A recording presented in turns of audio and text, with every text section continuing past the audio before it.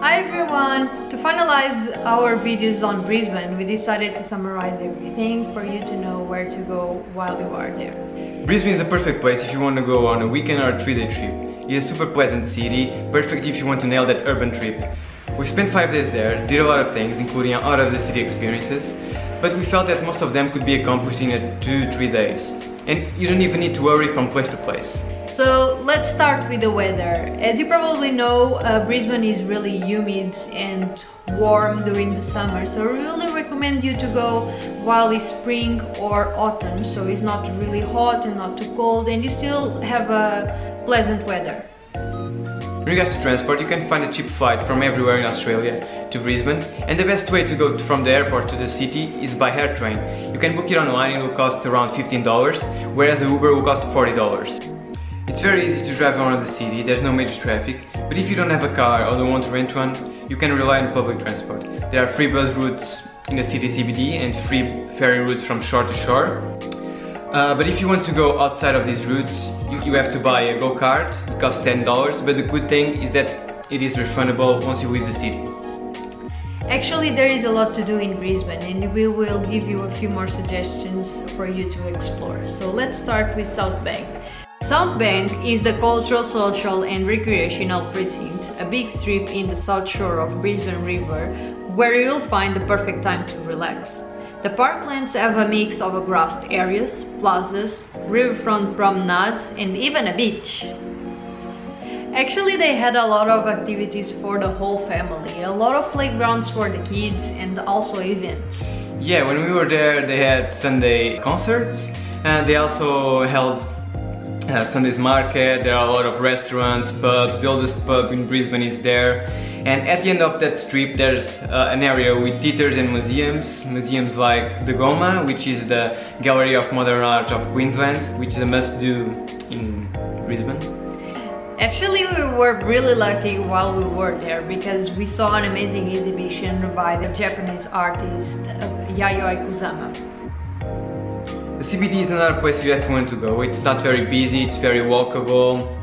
There are some good heritage listed items that you definitely want to check out, like the Brisbane City Hall. It's the biggest in Australia, and there's a museum inside where you can go and know a lot about the history of Brisbane. There is also a big pedestrian area, the Queen Elizabeth Mall, where you can find shops, restaurants, coffee shops.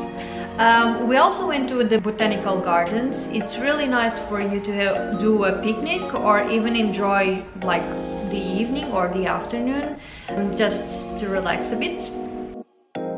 Now there are two places where you definitely want to have your meals: West End and Fortitude Valley. Fortitude Valley is a very contributory place. On one hand it's very sophisticated, we have the James Street with all the nice shops, fashion labels and restaurants, but on the other hand you also have kind of a hip and trendy vibe, but also more raw. You definitely want to have a great time exploring the laneways like Bakery Lane, where you'll find the great places to either brunch or dinner. Fortitude Valley is also known by the night environment. Also close to Fortitude Valley you have the Powerhouse for a relaxed evening. You can go there to see a theater or grab a bite. Actually, this building used to be the main powerhouse to Brisbane. How cool is that? West End is definitely the part of the city to go at night. It's just a 10-minute walk from South Bank, so you can go after having a relaxing afternoon. It has a hipster vibe and is described as a fusion of cultures and a mix of vintage and underground. It has a lot of coffee shops and restaurants. We ate in an amazing Greek restaurant actually, and I don't remember the name, but we will put in the description below for sure. Also, it's really difficult to choose among all the bars that they have over there. Some of them they actually have live music, which is kind of cool.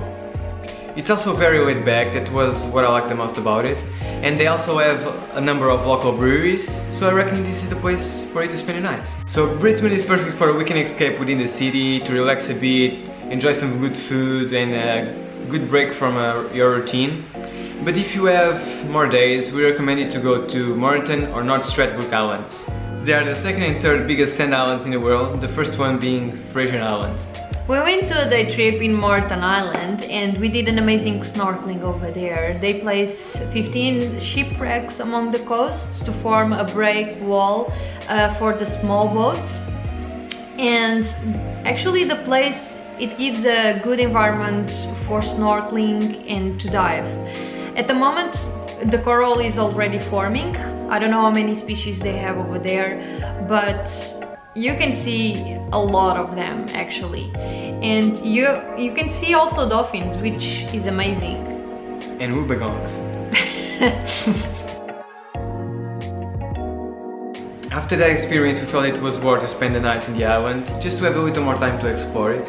There are campsites there are also tours that have the night included. Do your research, because it will seem quite expensive, but if you go by yourself, it's also a lot of money, and plus you have to have a four-wheel driver to wander around the city. Yeah, and we'll link everything in the description, our tours, so you'll be informed.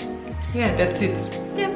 So please subscribe and comment, like, in the comment section if you have any other tip that we might miss. And subscribe if you want to see more videos. See you around. See you later then. Cheers.